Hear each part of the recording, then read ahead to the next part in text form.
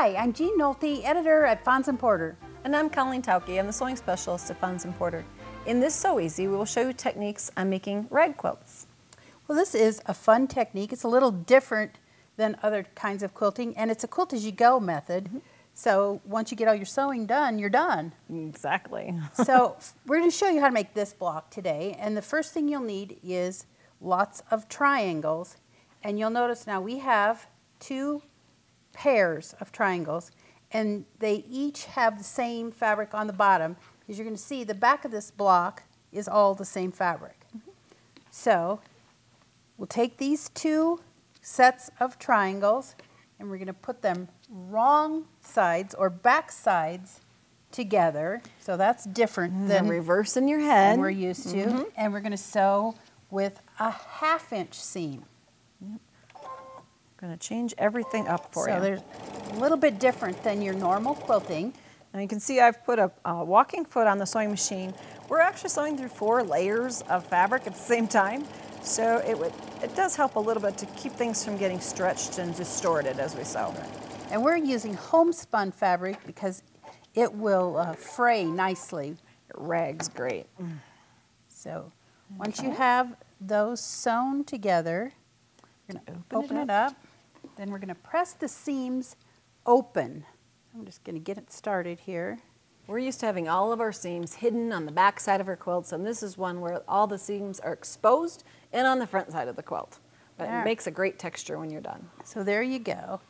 And now the next thing we're going to do is put some batting, and your instructions will tell you what size to cut it, but it's basically about a 1/2 inch or so smaller than the... Take it all the way to the seam line, tuck it in each side. It's kind of like putting a stuffing in a pillow. Okay. Right, and so then what you're going to do is quilt across there to hold it in place, or just stitch from corner to corner. And we're going to stitch the opposite direction of our seam. We're going to go corner to corner across. And since rag quilts are a more relaxed kind of style, we aren't as worried about being perfectly straight. We can just shoot across. Just aim from corner to corner. If you'd like, if you can go in with a chalk pencil or a sewing marking pen and make a diagonal line across there and stitch right on it. But just depends on how comfortable you feel. Right. Okay, So we've got that is 1/4 that holds of your the batting block in place. Right, so yes, you can see the batting in there. It's hidden inside now. But it's not going to go anywhere. So what you're going to do now is make 4 of these, and then you just join them into pairs, and then join the 2. So we're ready now to turn it into a rag quilt. Now remember, you've sewn with all your seams on the top, you've got all this excess fabric.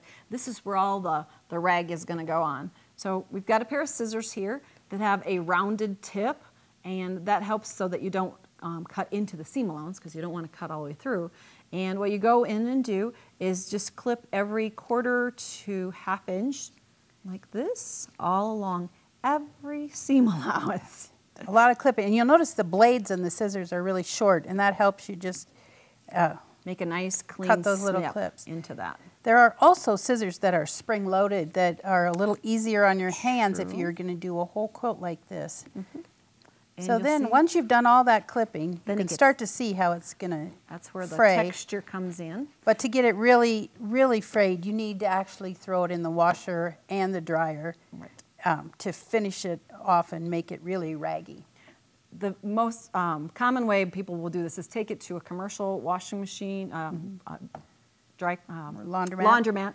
Make sure that you are kind to the owner and wipe out the washing machine, because it does leave a lot of lint behind, but that's the best way. If you do it in your home dryer, make sure that you clean out the lint trap periodically during the process. Every few minutes you need to check and see if it's filled up, because it will build put up off a lot of fuzz when you do that. But they're wonderful. Thanks for joining us. To see more of our Sew Easy lessons, go to fonsandporter.com.